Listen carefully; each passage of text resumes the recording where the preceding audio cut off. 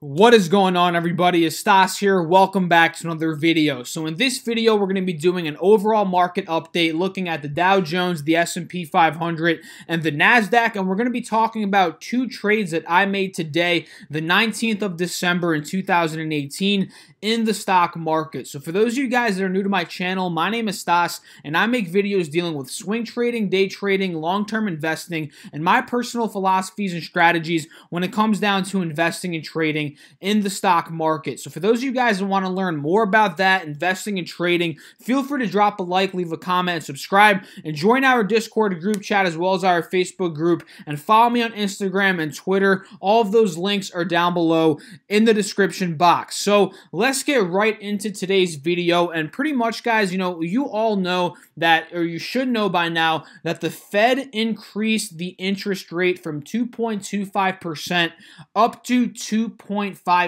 And this was an event that we've been looking forward to over the past couple of weeks because of the effect that it does have on the overall stock market. And we saw this effect pretty much right when they reported the increase of these interest rates at about 2 p.m., I believe, or 2:30 p.m. Eastern Standard Time. The markets were doing well up until that point, and that's when we started to see some panic selling occur. So let's get into this, guys. Let's look at these charts a little bit deeper and go over what I said yesterday, pretty much to just follow up on that. So for those of you guys that watched my video yesterday, I was talking about this channel like I have been over the past couple of weeks, the channel that the Dow Jones has been in, and the fact that we are at the bottom of this channel, or the support range of this channel right down here. And this pretty much occurred from the lower low that we made after we broke below the support at around $24,500. And the fact that, again,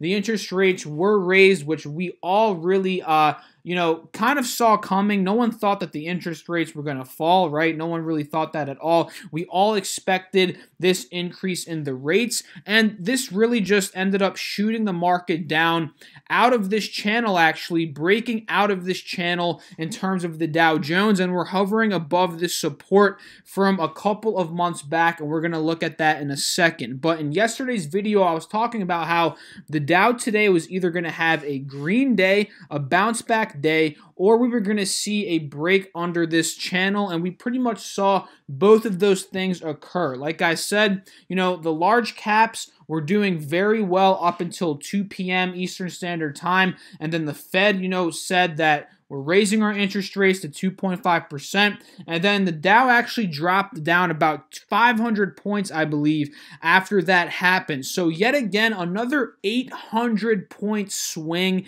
in the Dow Jones today, roughly, I believe. Drop a comment, let me know if I'm wrong on this one, but I think we were up 300 at one point, and we were down 500 at one point, which is giving us that 800-point swing. And we can see that right here, guys. Take a look. Literally at 2 p.m., we went from $24,000 all the way down to $23,200 within 1 hour of trading. That's an 800-point swing in 1 hour. Absolutely unreal. So if we're looking back at this channel, like I said, we broke out of this channel now. We made another lower low, and now we're just waiting to see if we are able to hold above this support that we do see from a couple months back, and I'm going to show you guys that right now. Actually, this one is from 3 years, 1 week, right? 3 years, 1 week chart here.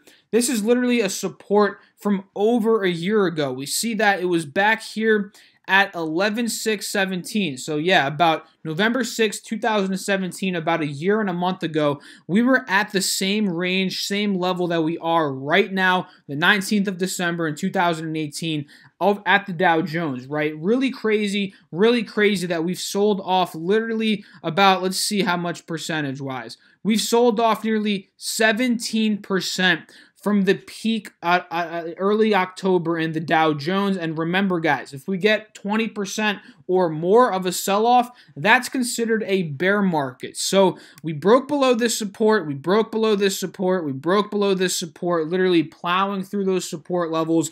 And on a technical basis, the next one that we do see is where we are right now. And if we do end up breaking below here, guys, the next stop for the Dow Jones, I'm not saying it's going to get to 22,000 because that's deep into bear market territory, but, I do see another fall of about 500 points, very possible for the Dow Jones. And let's say it does completely sell off heavily. We do get into a bear market. Somehow a recession occurs, right? Unemployment starts to raise, all these different things, the economic growth starts to slow down, companies' earnings start to become very, very weak. We could potentially sell off to this $21,000 level. And obviously, I don't really see that happening as of right now because, again, the economy is not really showing too much of signs of a recession as of quite yet, and I was talking about this in the group chat. But let's say we do see some of those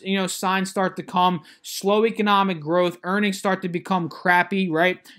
We could end up selling off to this 180 SMA range, and even under that, guys, if we do get into a bad, deep recession, right? So as of now, guys, just keep an eye on this support for the Dow Jones. Super important. And in terms of tomorrow, again, since we did break below this channel and we did hold above this support to close the market, I believe, right? Yeah, we did end up holding above this support from about a year and a month ago. We could end up having a pushback update tomorrow. At least I hope so because, again, like I said, guys, on a technical basis, we really don't want to break below here because, this is a support level that's very, very prominent in the Dow Jones. And if we break below that, guys, it's going to get real ugly, like I have been saying over the past couple of trading weeks, as we have been breaking slowly below all of these support levels. A break below this support level is just going to be even uglier for the Dow Jones. So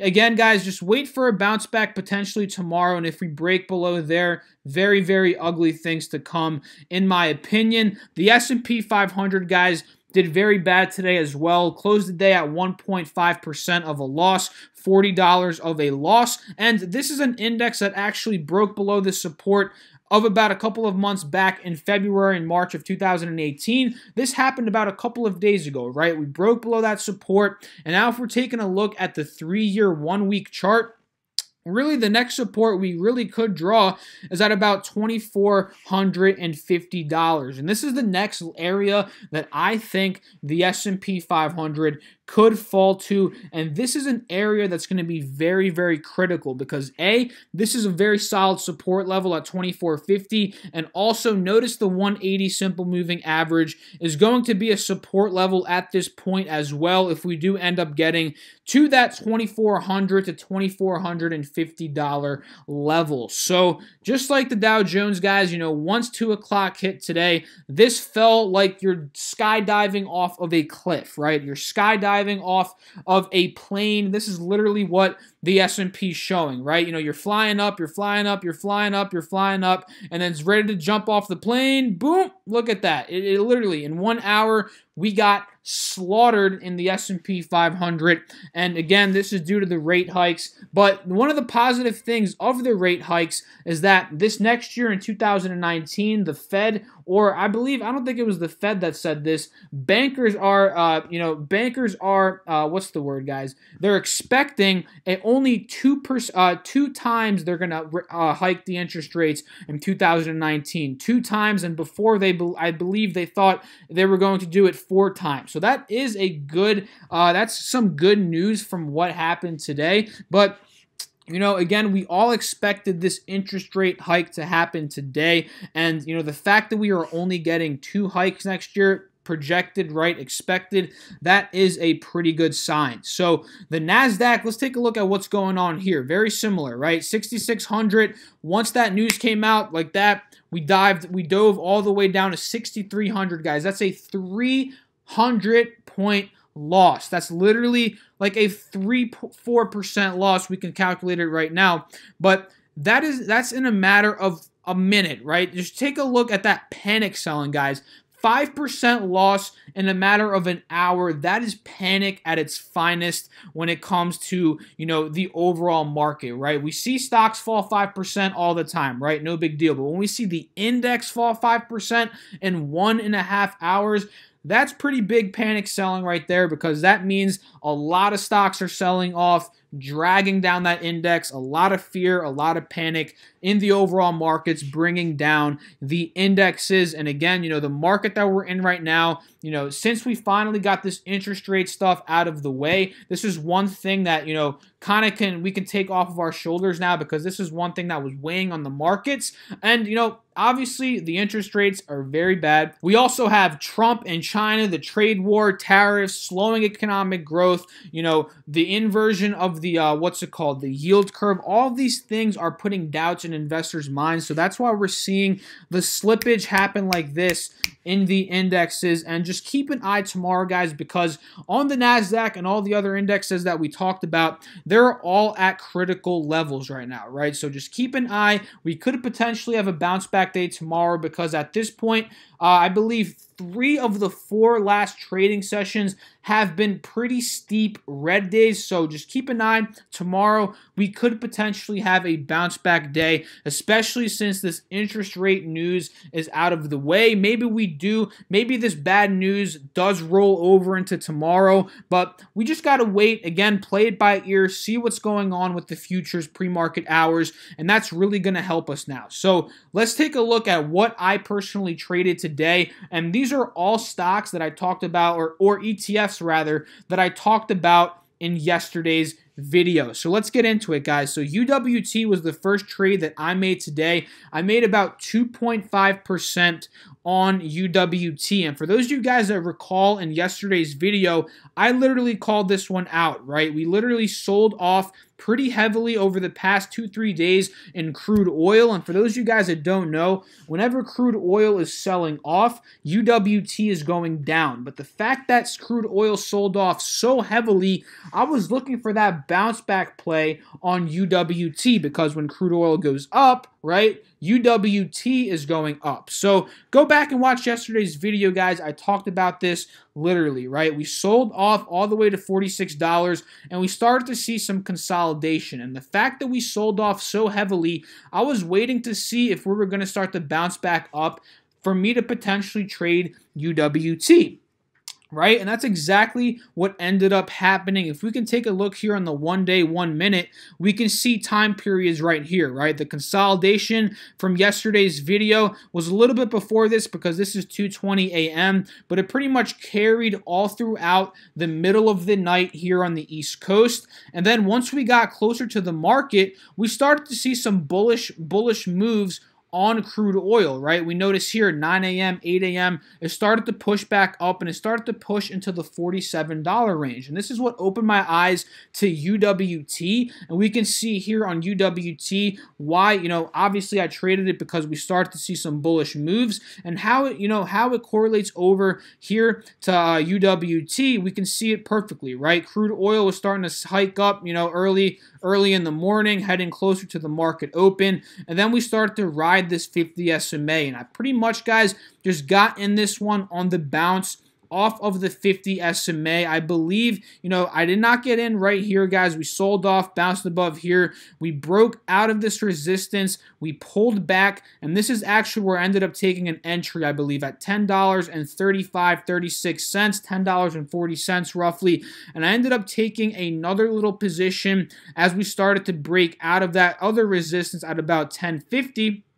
Because we noticed it popped up to $10.50, we pulled back, so I took a little entry position here. Once we broke out of that next resistance, I took another little position, and my average at this point was at about 10, I believe like 44, if I'm being exact with you guys, and I ended up just riding it up 2.5%, ended up selling off, once we peaked out here, started to push down, I ended up just taking my profits at that point, because just take a look at this, guys. At this point in time, we're making higher highs and higher lows. So the fact that we pushed up to a higher high and we started to pull back, I wanted to play it safe and take my profits. And at this point in time, guys, I was up 2.5% on my position, took my profits, and my plan at this point in the day was to wait until that 2 p.m. or 2:30 p.m. or actually no, it was 2 p.m.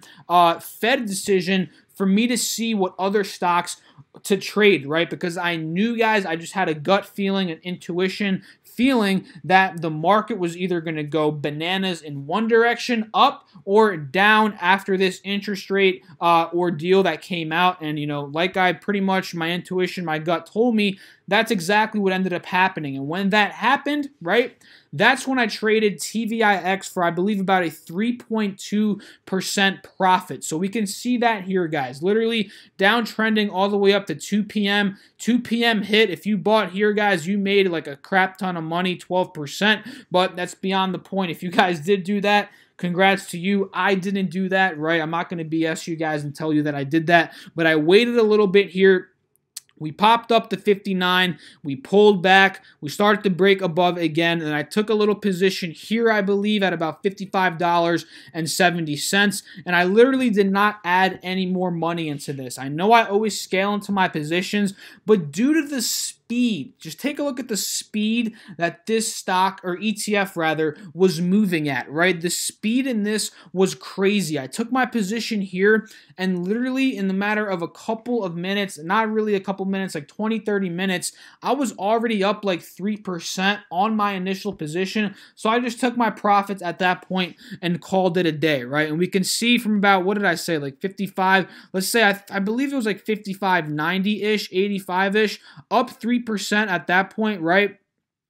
That was up about $57.50 is where I ended up taking my profit. So that profit was 3.2%, and my other UWT trade was 2.5%, and that's about 5.7% profit on the day for my trading today, the 19th of December in 2018. So that's pretty much it on what I did today, guys. Drop a comment. Let me know what you guys ended up trading today. Did you guys do well? Did you wait until the Fed announced the interest rate hike to trade? Because that's what I personally did. You know, what did you guys do? What stocks, what ETFs are you watching? I would love to know. So tomorrow, guys, what I'm going to be doing at this point in time, you know, I had a solid day today, so I don't really want to force or rush anything tomorrow. What I'm going to be doing is being very patient, pre-market hours, looking at the futures, looking at large caps. How are they responding? Is this interest rate news rolling over into tomorrow's trading session? If so, we could potentially have a very bad red day tomorrow, but I think we could potentially have a bounce back day today. Or tomorrow, you know, who knows, guys? It's all about playing it by ear, keeping an eye on the futures, understanding the movement of large caps. Just take a look at the top 10 companies by market capitalization. Look at those companies and see how they're doing pre-market hours, right? Let's say tomorrow Apple, which is one of the biggest companies by market capitalization, is down 2-3% at pre-market. That's going to tell us that, okay, the indexes are most likely down because Apple has a huge weight on all of the indexes, and this could insinuate that we might have a red day to start out the day at least, right? And this could help you plan out your trades for the first hour of the market. Say, you know, we do end up selling off a little bit more before we have a bounce back day, right? It's all about just planning everything out, playing it by ear, right? And just having a plan for every separate scenario that could potentially happen, because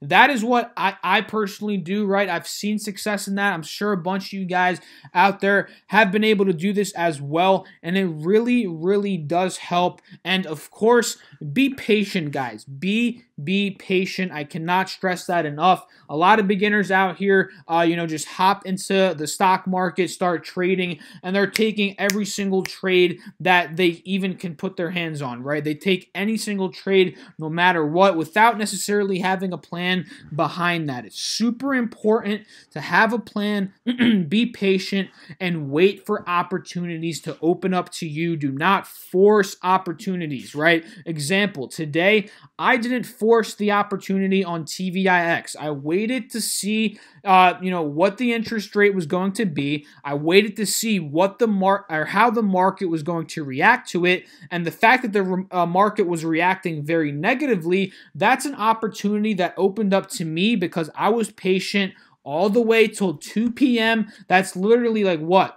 4.5 hours into the market. I was patient, I waited, and I made my 3%, which technically is my daily goal, right? Although I did have a 2.5% gain on UWT. So patience, guys, I can't stress it enough. Patience is very, very important. So I hope you guys enjoyed this video. If you did, feel free to drop a like, leave a comment, subscribe, follow me on Instagram and Twitter, and join the Discord group chat as well as the Facebook group. All of those are linked down below. I'll catch you guys in the next video. Thanks for all the love. Thanks for all the support. I really appreciate it, guys. You don't understand how much I truly appreciate it. I'll catch you in the next video. Peace out.